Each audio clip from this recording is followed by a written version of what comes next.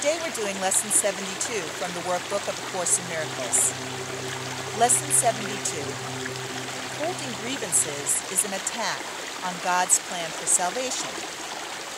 Holding grievances is an attack on God's plan for salvation. While we have recognized that the ego's plan for salvation is the opposite of God's, we have not yet emphasized that it is an active attack on His plan and a deliberate attempt to destroy it. In the attack, God is assigned the attributes which are actually associated with the ego, while the ego appears to take on the attributes of God. The ego's fundamental wish is to replace God. In fact, the ego is the physical embodiment of that wish. For it is that wish that seems to surround the mind with a body, keeping it separate and alone, and unable to reach other minds except through the body that was made to imprison it. The limit on communication cannot be the best means to expand communication, yet the ego would have you believe that it is. Although the attempt to keep the limitations that a body would impose is obvious here, it is perhaps not so apparent why holding grievances is an attack on God's plan for salvation. But let us consider the kinds of things you are apt to hold grievances for. Are they not always associated with something the body does? A person says something you do not like. He does something that displeases you.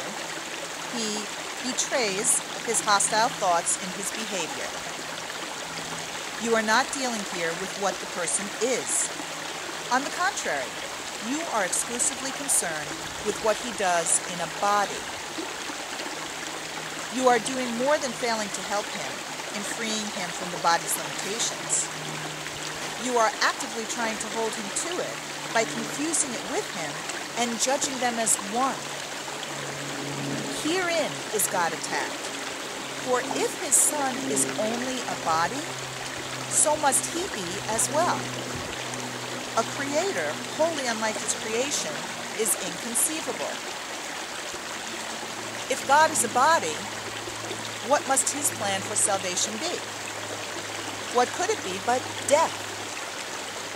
In trying to present Himself as the author of life and not of death, He is a liar and a deceiver, full of false promises and offering illusions in place of truth. The body's apparent reality makes this view of God quite convincing. In fact, if the body were real, it would be difficult indeed to escape this conclusion. And every grievance that you hold insists that the body is real. It overlooks entirely what your brother is. It reinforces your belief that he is a body and condemns him for it.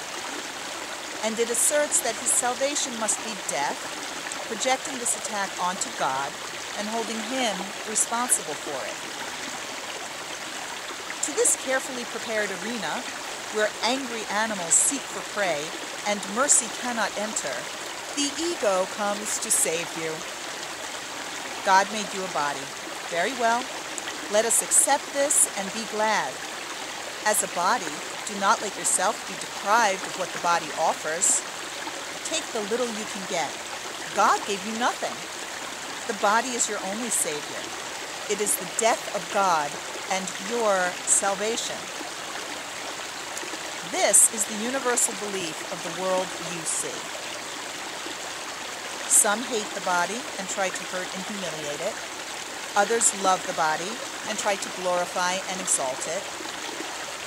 But while the body stands at the center of your concept of yourself, you are attacking God's plan for salvation and holding your grievances against Him and His creation, that you may not hear the voice of truth and welcome it as your friend. Your chosen Savior takes His place instead. It is your friend. He is your enemy. We will try today to stop these senseless attacks on salvation. we will try to welcome it instead.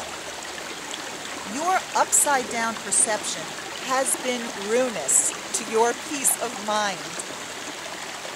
You have seen yourself in a body and the truth outside you, locked away from your awareness by the body's limitations. Now we are going to try to see this differently.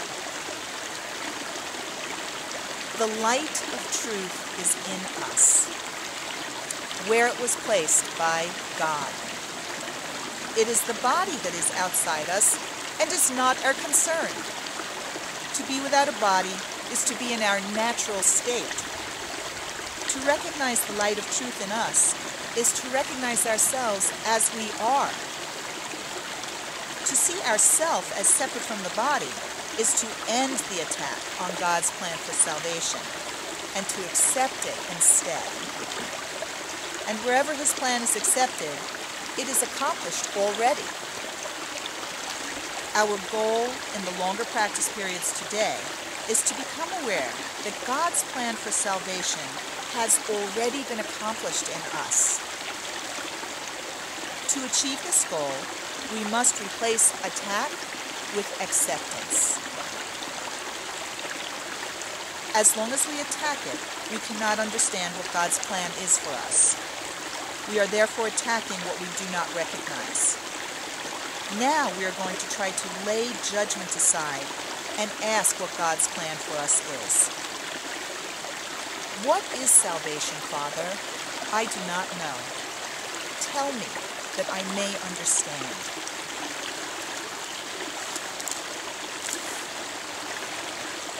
Then we will wait in quiet for His answer. We have attacked God's plan for salvation without waiting to hear what it is. We have shouted our grievances so loudly that we have not listened to His voice. We have used our grievances to close our eyes and stop our ears. Now we would see and hear and learn. What is salvation, Father? Ask and you will be answered. Seek and you will find. We are no longer asking the ego what salvation is and where to find it. We are asking it of truth. Be certain then that the answer will be true because of whom you ask. Whenever you feel your confidence wane and your hope of success flicker and go out, repeat your question and your request, remembering that you are asking of the infinite creator of infinity who created you like Himself. What is salvation, Father? I do not know.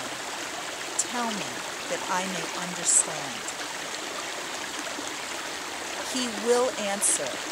Be determined to hear. One or perhaps two shorter practice periods an hour will be enough for today, since they will be somewhat longer than usual. These exercises should begin with: holding grievances is an attack on God's plan for salvation. Let me accept it instead. What is salvation, Father? Then wait a minute or so in silence, preferably with your eyes closed, and listen for His answer. That's Lesson 72. Holding grievances is an attack on God's plan for salvation. If you'd like to read my commentary on the workbook this year, go to amytorresason.com and click on Amy's blog. Namaste.